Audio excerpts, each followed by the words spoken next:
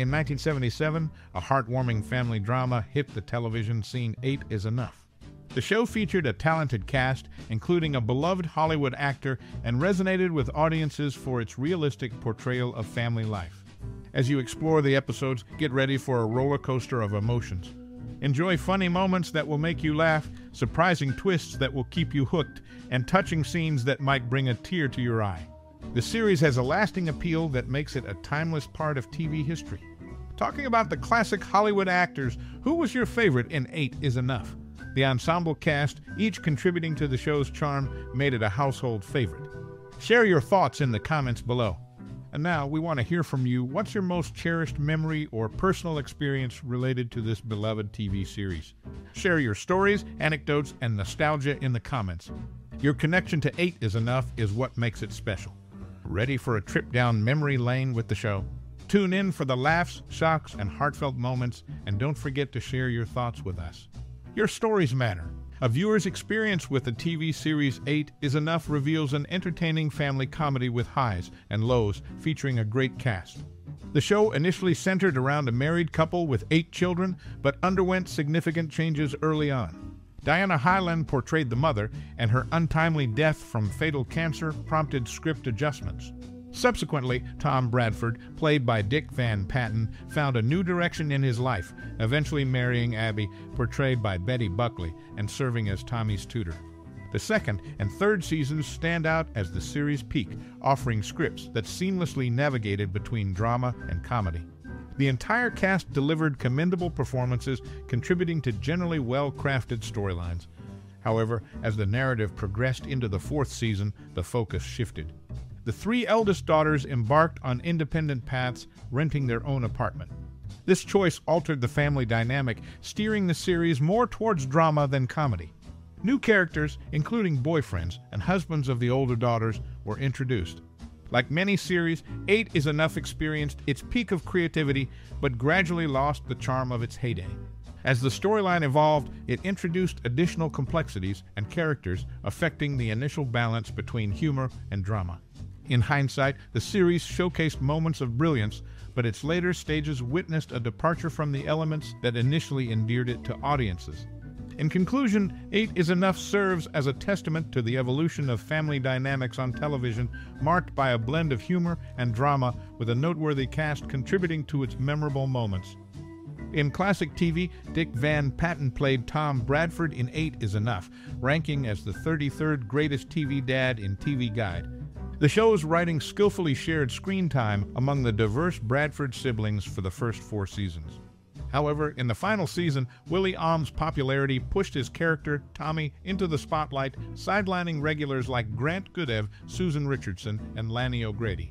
The difference in character prominence peaked, leading Goodeve to suggest a divorce storyline for David and Janet to restore his central role in the family. Despite playing the eldest Bradford child, Goodeve was younger than co-stars Susan Richardson, Laurie Walters, and Dianne Kay in reality. The show's journey through family life resonates, showcasing relationship intricacies and the challenges of balancing individual story arcs. As the series progressed, the balance of humor and drama evolved, introducing new characters and complexities. This evolution reflected the changing nature of family dynamics on TV. The series faced highs and lows, displaying brilliance in its peak seasons. However, like many shows, changes altered its initial charm in hindsight.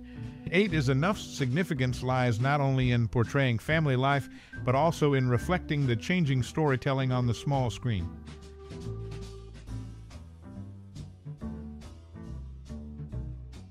Eight is Enough, a notable family drama from the late 70s, went through significant changes over its seasons. Initially featuring an instrumental opening theme, the later seasons introduced a lyrical theme sung by Grant Goodeve, who played David. Interestingly, Goodeve took on singing duties in a specific episode. The series explored Abby's backstory, whose first husband, Frank Abbott, met a tragic end in Vietnam. This sad element added depth to the character dynamics, reflecting the show's commitment to portraying real-life challenges within the family structure. A unique aspect of the cast dynamics surfaced in the relationship between Laurie Walters, who played one of the daughters, and her on-screen mother, Diana Hyland. Despite a mere 11-year age difference, Walters found herself just 6 months older than her stepmother, portrayed by Betty Buckley. This age dynamic added a layer of authenticity to the familial relationships depicted on screen.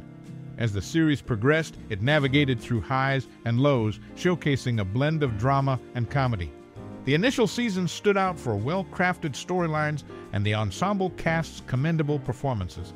However, the introduction of new characters and evolving story arcs shifted the show's balance, steering it more towards drama in later seasons. Grant Goodeve, despite playing the eldest Bradford child, found himself younger than co-stars Susan Richardson, Laurie Walters, and Dianne Kay in reality.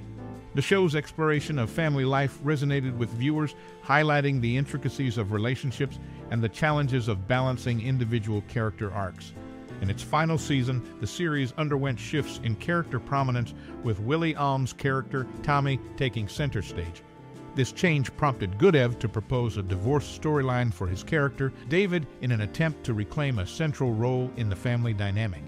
Throughout its journey, the show mirrored the evolving nature of family dynamics on television. While it experienced moments of brilliance in its peak seasons, the later stages witnessed a departure from the elements that initially captivated audiences.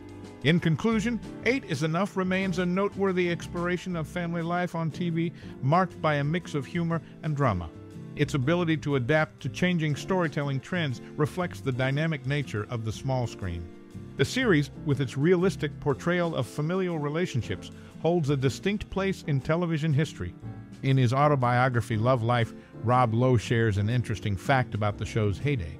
Dick Van Patten, who played the family's dad, Tom Bradford, owned an apartment building in Los Angeles called Patten Place. This place became a home for aspiring actors because it had affordable rents.